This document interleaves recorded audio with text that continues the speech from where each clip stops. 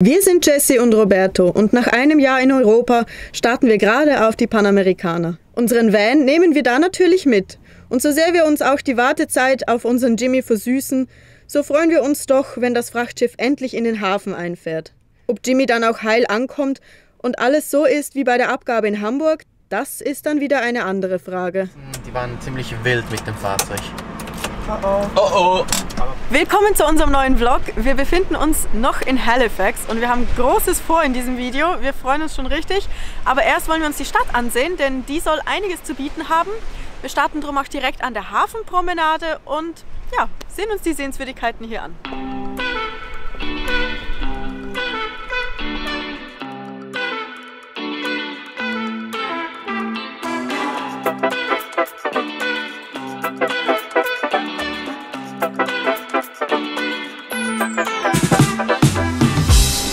Das hier ist zwar nicht unser Schiff, aber auch unser Schiff haben wir heute schon gesehen, heute früh von der Veranda aus. Und ich bin richtig aufgeregt. Das heißt nämlich, Jimmy ist in der Stadt und ja, ich finde das einfach großartig.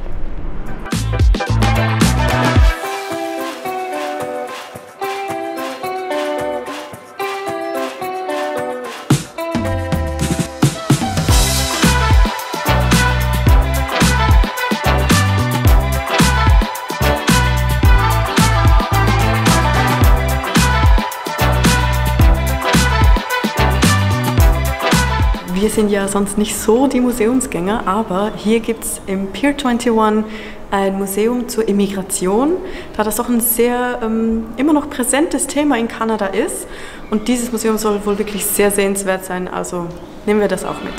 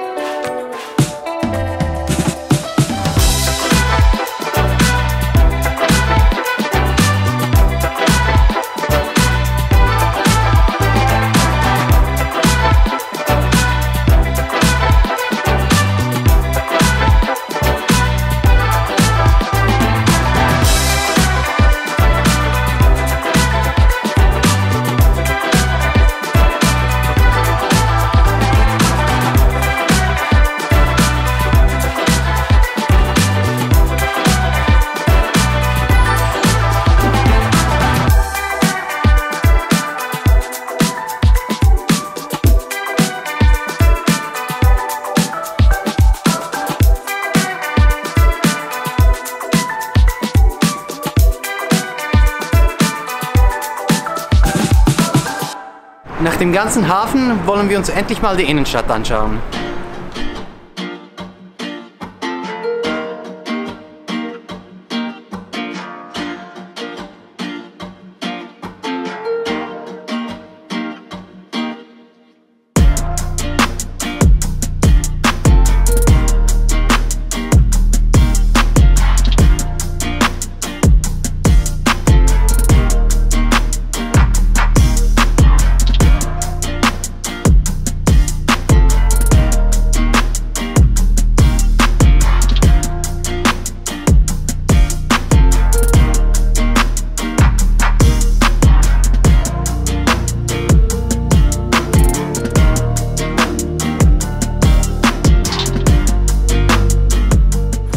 Doch sehr von Halifax überrascht. Also wir hatten das überhaupt nicht erwartet.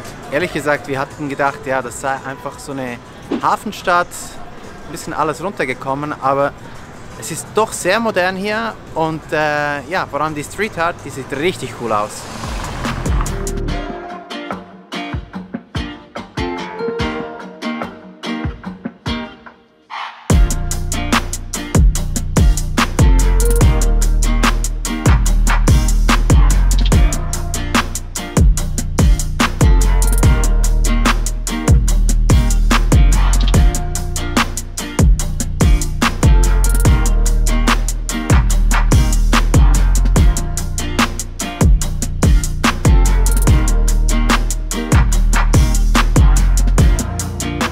Hier sind wir nun in der öffentlichen Bibliothek von Halifax und ja, die nächsten Monate werden wir sicher häufiger in Bibliotheken sein, denn hier gibt es super gutes Internet und gerade auch hier die Bibliothek sieht ja mega cool aus. Danke Tobi und Maja für den Tipp.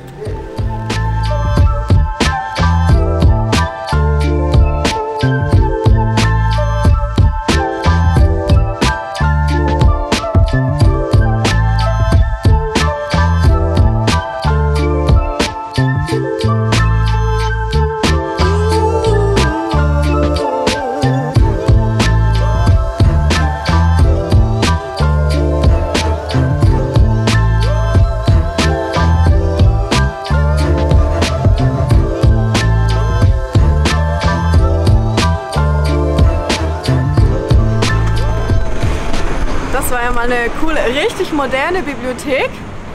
Wir stechen jetzt aber wieder zurück ins Zentrum, denn wir sind zum Abendessen verabredet mit 4 anderen, die auch mit demselben Schiff verschifft haben. Wir sehen uns morgen wieder.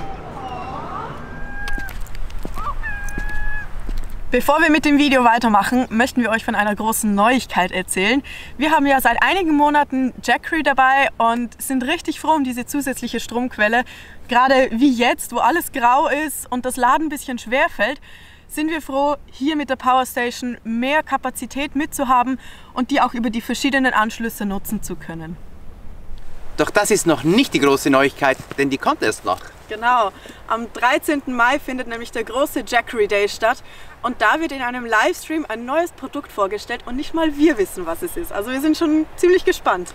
Ja, und wenn wir uns irgendetwas aussuchen könnten, dann wäre es doch richtig cool, so eine kleine Powerbank zu haben, die man mit einem kleinen Solarmodul immer wieder laden kann. Vor allem, wenn wir halt unterwegs sind beim Wandern, wäre das schon ziemlich cool. Ja, das wäre wirklich praktisch. Schreibt doch unten in die Kommentare rein, was ihr euch wünschen würdet oder was ihr denkt, was es ist. Wir packen euch dafür in die Videobeschreibung einen Link zum Jackery Day, wo ihr auch weitere Informationen dazu findet und euch auch für die aktuellsten Infos anmelden könnt. So, und jetzt geht's aber weiter mit dem Video, denn wir müssen ja noch Jimmy abholen. Los geht's!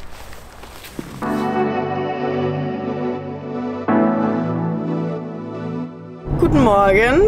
Morgen. Wir sind heute ein bisschen früher unterwegs als sonst, denn ja, wir haben einen Termin im Hafen und wenn alles klappt, holen wir Jimmy ab. Ich bin seit 6, halb 7 wach, du konntest ein bisschen länger schlafen. Roberto hat ein bisschen stärkere Nerven, ich bin ziemlich aufgeregt, aber ja, wir sind guter Dinge. Wir sind jetzt unterwegs und holen noch unsere Freunde ab, mit denen wir gestern Abend essen waren. Einige davon nämlich holen am gleichen Tag vom gleichen Schiff auch ihre Autos ab. Also machen wir das gleich alle zusammen. Und wir sind gespannt, was uns erwartet.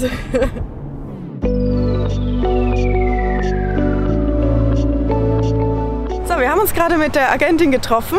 Die hat uns ein bisschen was erklärt, wo wir jetzt hin müssen. Wir müssen jetzt an den Zoll und die müssten uns dann das Auto freigeben.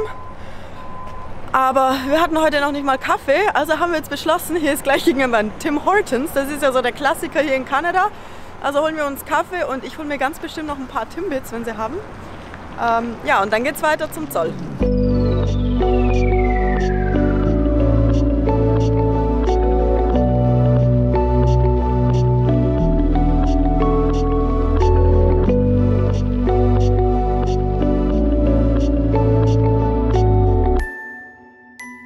Der nächste Punkt ist auch abgehakt. Wir waren jetzt gerade hier hinter uns beim Zollamt und ja, die haben uns die Papiere abgestempelt, noch ein paar Fragen gestellt.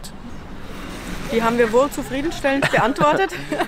Ja, und mit dem Stempel können wir jetzt in den Hafen und da sollten sie uns Jimmy rausgeben. Genau, und da geht's jetzt hin.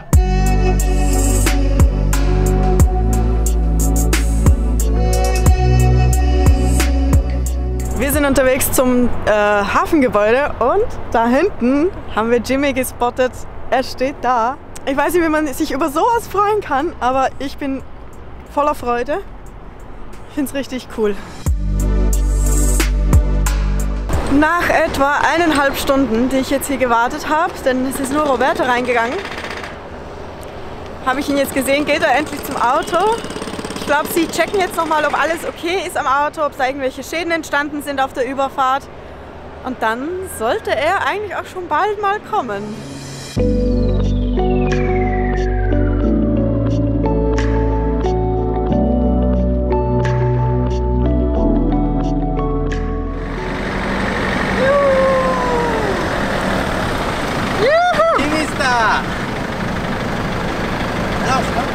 Also ich habe zwei Sachen gesehen, die haben da ein bisschen, die waren ziemlich wild mit dem Fahrzeug. Oh oh. Oh oh! Also wir haben hier, keine Ahnung, das ist wahrscheinlich von einer Tür oder so. Also nichts Schlimmes. Und danach haben wir noch hier hinten so einen Kratzer und der fühlt sich schon ziemlich neu an. Aber passt schon, ist Kann okay. schlimmer sein. Ja, kann schlimmer sein. Die Wand ist ganz, also ich würde sagen, abgesehen von diesen zwei kleinen Dingen draußen, sollte alles okay sein, aber wir machen jetzt trotzdem mal auf, einfach um zu sehen, wie es drin aussieht, einfach um, ja, wieder zu Hause zu sein. Wir sind gerade die ersten Meter gefahren mit Jimmy und es fühlt sich so gut an. Als erstes müssen wir ihn aber jetzt waschen, der ist voller Salz. Sand auch, der ist komplett dreckig und ja, wie immer kümmert sich Roberto darum.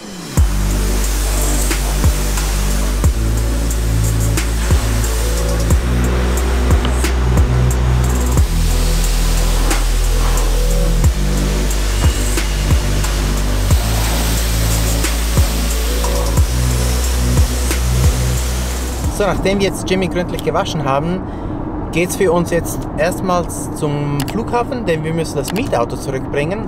Jessie fährt mit Jimmy hinter mir. Und ja, wir sind richtig glücklich, dass alles so einwandfrei geklappt hat. Es ging jetzt etwa 3 Stunden, um das Fahrzeug abzuholen. Von innen sieht es auch gut aus, also da ist nichts weggekommen. Und ja, jetzt kann eigentlich die Reise starten. Müssen zwar noch alles umpacken drin, aber ja, das machen wir danach. Aber erstmals zum Flughafen.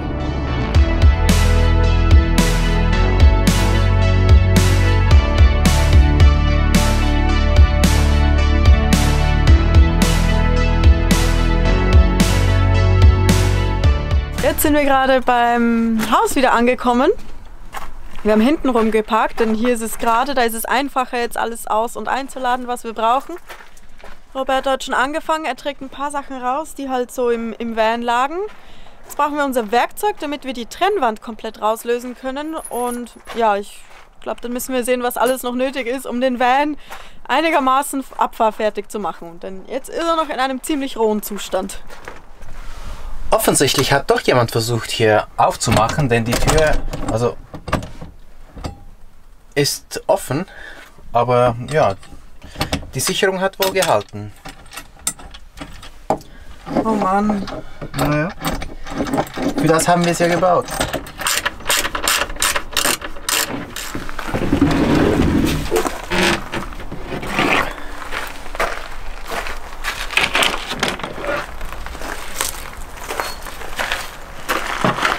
Da ist so viel Platz auf einmal wieder. Sieht toll aus.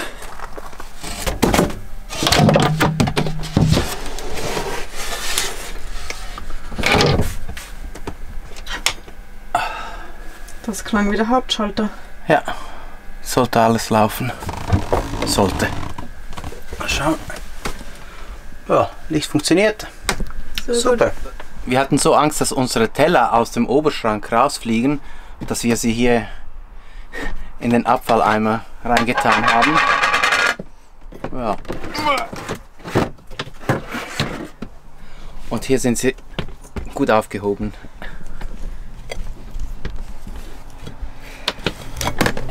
Unsere portugiesische Keramik. Das sind halt die Dinge, die dann auch einen emotionalen Wert haben. Da wäre es wirklich schade gewesen. Soeben kam der Ehemann von der Frau, die uns die Wohnung vermietet hat. Und ja, der war ziemlich nett. Und wir haben ihn jetzt gerade auch noch gefragt, was wir mit dem Holz machen können. Ob er das irgendwie nutzen kann. Er hat gesagt, ja, wir können es einfach da in die Ecke stellen. Die verbrennen das oder ja, weiß nicht, was die machen damit, aber ja, wir können es hier lassen.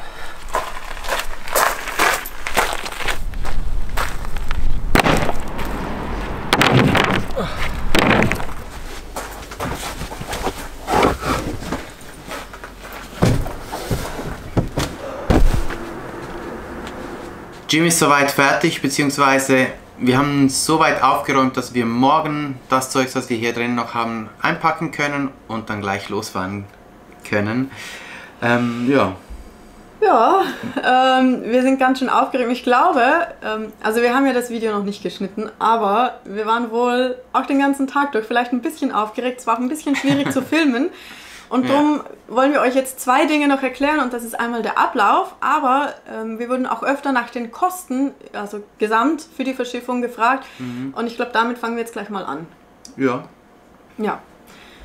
Also die Verschiffung über Ricardo für unser Fahrzeug, also da kommt es ja auch immer darauf an, wie groß das Fahrzeug ist, Größe, Breite, Länge, ob man Roro verschifft oder mit einem Container.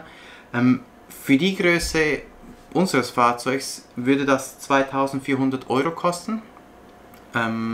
Ja, da ist halt die ganze Verschiffung inklusive die Hafengebühren in Hamburg dabei. Genau, und auch Versicherung und eigentlich so die Abwicklung bis zur Abgabe oder bis zur Ankunft des Fahrzeugs. Genau.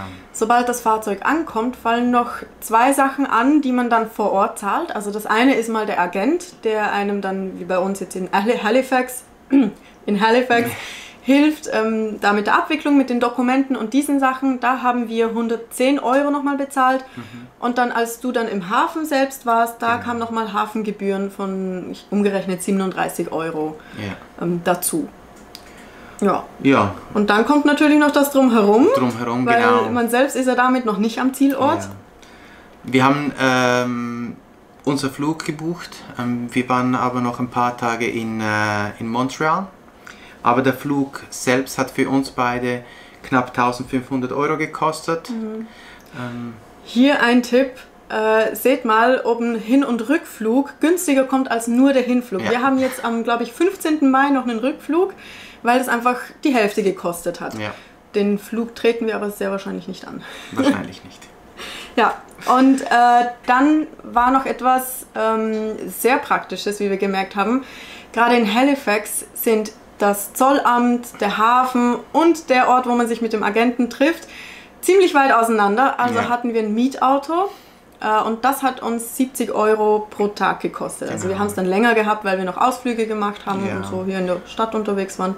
Ja, und wir haben unsere Airbnbs auch ein wenig weiter aus Halifax und für uns hat das so gepasst. Ja, auf jeden Fall muss man aber genau Unterkunft dazu rechnen und allgemein die Preise in Kanada sind einiges höher, als wir es in den meisten europäischen Ländern gewohnt sind. Das sollte man nicht unterschätzen. Also vor allem, wenn man halt hier noch eine Wohnung hat, für 2 Wochen oder für eine Woche oder Leute, die wir kennen, jetzt 3 Wochen schon hier sind, weil sich das Schiff so lange verzögert hat, da kommt doch einiges zusammen. Also, dass man das auch noch im Auge behält, wann fährt das Schiff und Vielleicht dazu die wirklich möglichst wenig an Unterkunft zahlen möchten. Das Fahrzeug kann bis zu 5 Tage gratis, also ohne Mehrkosten im Hafen stehen. Also wenn man diese Reserve auch noch einrechnet und vielleicht auch ein unbuchbares Ticket nimmt, denn Verschiebungen sind gerade heutzutage sehr häufig. Ja, und zur Abwicklung selbst. Heute Morgen sind wir, was war das, um 9 bei der Agentin gewesen. Die hat uns dann die Dokumente ausgehändigt, also den Temporary Import. Und Bill of Landing. Und das ging eigentlich keine 10 Minuten, also das war eine ziemlich schnelle Sache. Mit diesen Ausweisen oder mit diesen Papieren sind wir dann zum Zollamt gefahren. Dort wurden natürlich Fragen gestellt, was im Fahrzeug ist, was man plant und so weiter. Da wurden auch die Fahrzeugausweise kontrolliert und auch wieder den Tipp.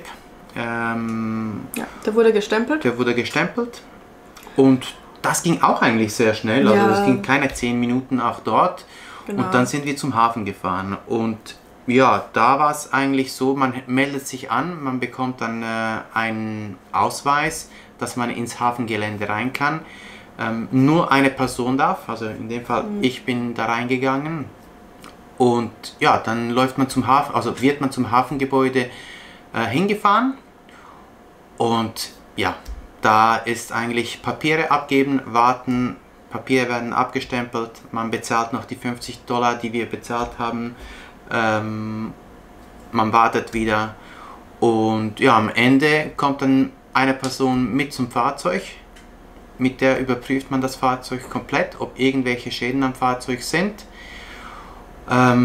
Ja, das Ganze hat doch ein bisschen länger gedauert, also wir waren etwa 2 Stunden dort.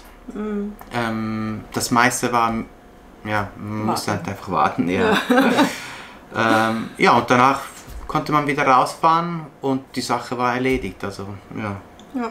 Also eigentlich wirklich keine komplizierte Sache. Ich hatte mir das viel schwieriger vorgestellt. Man muss halt einfach genug Zeit mitbringen und wenn man sich einigermaßen vorbereitet, dann ist eigentlich alles okay. Ja. Ja, insofern, falls ihr noch Fragen dazu habt, zum Prozess, zu den Kosten, was auch immer, schreibt es unten in die Kommentare, wie immer.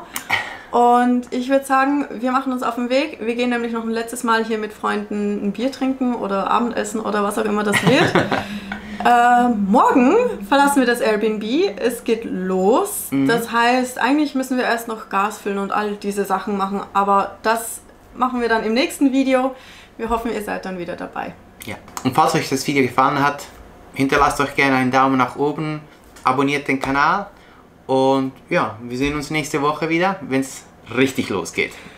Bis dann. So wie wir Halifax bisher kennenlernen konnten und abonniert den Kanal.